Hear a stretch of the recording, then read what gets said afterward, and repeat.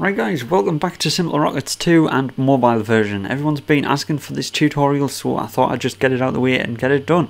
So let's get into how to make your own planets in SimpleRockets 2 mobile.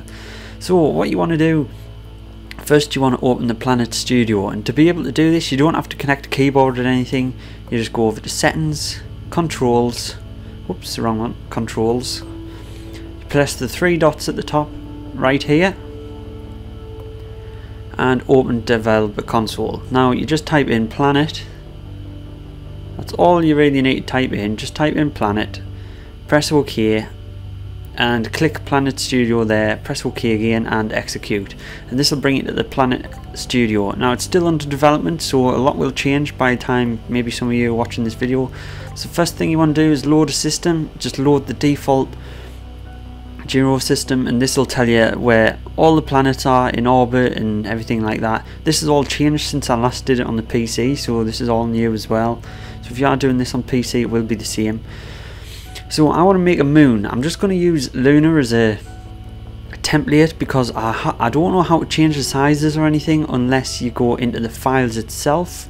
So I just want to make a smaller moon. So choose the planet you want closest to the size of the planet you want to make. So what we're going to do here, we're just going to rename this first, save it as new so we don't overwrite the normal moon. We're just going to call it Mun, and then you go into the settings and make sure you change this name, otherwise it will still show up as Lunar in the game. There we go, it's got the landing site, it has water. Right, I want to add some water onto this, so we're going to click water and then sea level. This is where you set the sea level of how high you want the water to be in comparison to the level of the ground. So you press 50. That probably won't be enough, but there's all these settings down here that you can change. I haven't messed around with the settings too much, but you can change it. The first thing you do want to change is the color gradient. So I think we'll make it a bit of a bluey color because water is blue. And then we'll set it to a darker blue on the right side. You always want the right side to be darker than the left because that's the deepness. We're going to set this to 500. Oh, and you always have to rebuild. So if you see on the right here where it says rebuild is required, that's because it needs to rebuild the whole planet to be able to add the water when it's not already on. So you just click that, see what happens. Now you can see the sea level is not set high enough because you can't see any water at all.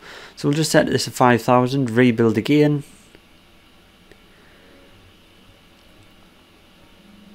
And there we go, that is set too high now, so the whole planet's just covered in water. So we're going to change this. Let's just try messing about with some numbers and see how well it works.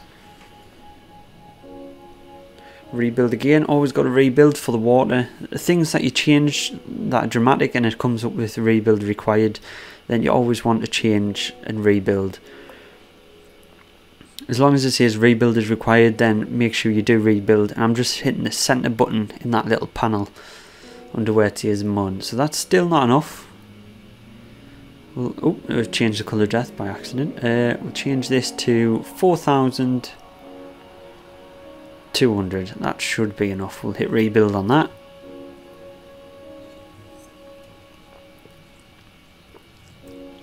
And there we go, that's about the level I want it to be. Now you can change all the textures and everything.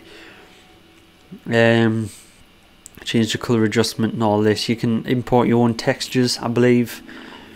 You should be able to, but I'm not going to mess with that. I also mess all these up, all the biomes, you can change all this. Haven't messed around with this too much. But you want to go down here, and if you click on here where it says biome pass and you click this button at the bottom, this will randomize the seed, so it will change the way the planet looks. As in, it'll change the position of the craters, it'll change position, so it'll run through all these biomes and regenerate them in a new place. And now if you want to see a map of the planet, so there you go, you can see what your planet looks like in the terms of a map. So if I hit the randomize button here again, randomize it, and we refresh the map, there you go, you can see how it slightly changes. It is only going to change in accordance to what you've set these biome you know, the settings in these biomes. So what we'll do to mess around with it a little bit, we will, let me see, what should we do next to get this to change? If we go down to creator pass planes, so we can change the creators over the planes biomes. So we'll change this. I think we'll put the frequency down to around 2 and we'll make the creators less frequent. And yeah, we'll leave all that. We don't want to mess with all that yet. Change any of these creators. Here actually you can change the way creators look in the Highlands. Frequency, the depth, randomness. You can also, if you click up here at the top, you can change the shape. Now I struggle to figure out how to do this with the S Pen on the Samsung Note that I'm using to record this. It was not working, so I did have to end up using my finger to drag these around. So the pen doesn't work, but we use our finger. And we did make these quite steep. Well, I realised after just made them a bit funky looking to see what they'd look like, and we did make them a bit weird. You'll see once we get into the game and load up the map. But yeah, I'm quite happy with the way that looks. We're not going to mess around with it too much, just this is a tutorial. We're just going to get on with figuring out how to do this. So we'll just leave the rest. Planes, we'll change the frequency down again. These ones we'll leave at that, and we'll click the randomize button again and see if there's much of a change. Now they do look a little bit less frequent, so we'll leave it at that. I think it should be fine. It probably needed a rebuild, but I'm not gonna do that yet. We'll save it. Now if we hit that random generation again,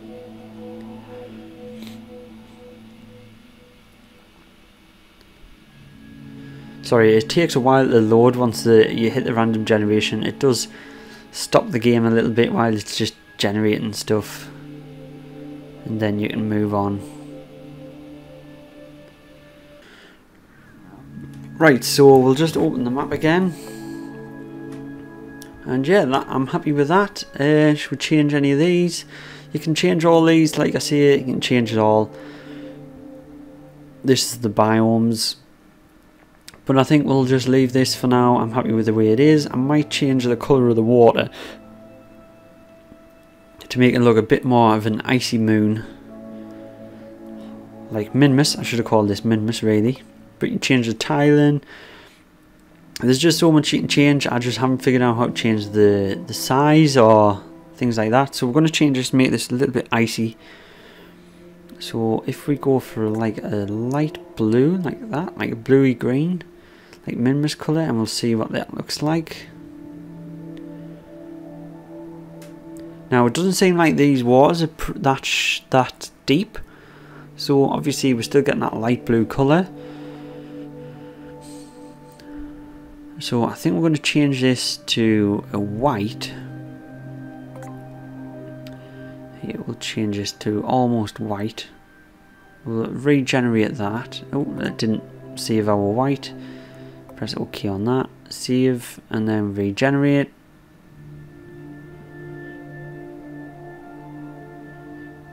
Oh, too white. Yeah, it's definitely shallow, the waters here. So what we're going to do is we're going to change the position. So you just pull that right marker along so you can see it's a bit more greeny blue.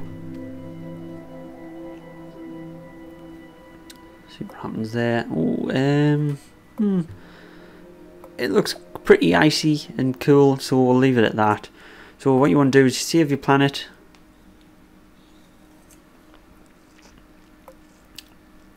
Then to put it into the system, you want to load the system again. There we go, and we're going to go over to Save System, rename the system here, name it new system just for now. Save, and then what we want to do, go over to Drew, try and zoom in a little bit, and you can see we've got some options here on the map view window. So I'm trying to get this in view properly. It's hard on a mobile to do this. So you've got some options here. Right, so if we hover over the first option, it's replace planet. The middle button is add new planet, and that's what you want to do. You want to go find your planet you've made. So mine's Mun. There we go, in all its glory. You can check it out, see if you're happy with everything. Press add, and there you go, it adds it to the orbit around Drew. So if you want to put it around the sun, you click on the sun and then add the planet to that. If you're going to change the inclination here, we'll make it sort of a minimus inclination. So you can change everything about the orbit right in this screen, and it's great because you can see exactly where it's going. There's no messing about with numbers in the editing file, trying to figure out which one's which, trying to get it in the right place, loading up the game, all sorts like that. So you can change it as much as you want here. That's just that. Sphere of influence, we're going to put that quite low. We want it to be quite low. Semi-major axis is obviously how far away it is from the planet, so we'll leave it at that. That looks like a pretty cool orbit there. Just some visibility options. It's just like the normal map view window here, but you can change everything like that. So there we go, we've got our planet set up. That's where we want it to be. So we're just going to save this. New system, overwrite, go into the settings file. We're going to rename the system here. Make sure you rename it here, otherwise it will just show the original name.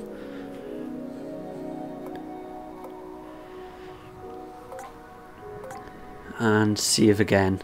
Just make sure you save and save all the time. Saving is the main priority. So what you want to do, exit, go into the menu, new game. You have to start a new game to be able to deal with the new system. Change the planetary system, go to the three dots, Planet Studio, new system, and then OK. So there we go, we're now in our system. Now because I left that launch pad on the planet when we made it, we're just going to load up there so we can see what the planet looks like straight away without having to fly over to the new moon. So it is still named Luna because I didn't change the name of the launch site. But there you go, you can see our new planet on the right there. We'll go to a sandbox, craft, launch, and we'll just launch here. So there we go, we can see our new planet. Our creators are definitely a bit weird looking. I mean, if you spend a lot more time on this, you can get some really cool looking stuff. But yeah, I really made some weird looking creators with that creator shape thing. And we're going to try and find Drew. Oh, there it is, just popping over the horizon. And you can see our lake, our icy lake over there, which is pretty cool. It'd be good to do some missions to our new moon. Maybe make some really cool moons in the game and fly over to them and stuff. Make some new planets, which would be good. I'd like to make like a new Mars-like planet, but different colours and stuff. That'd be cool. We'll definitely be trying that. So yeah, you guys asked for this tutorial for a long time. Finally brought it out. I realised how much the Planet Studio has changed since I last used it, so this will be the same sort of thing for PC as well. It is not just for mobile, but obviously primarily this was recorded on a mobile, and you guys wanted to see it for the mobile, so I thought that would be good. So yeah, if you did like this and it helped you out a bit to help create your own moons and planets, then do hit that thumbs up button and hit the subscribe button for more, and I'll see you in the next one, guys.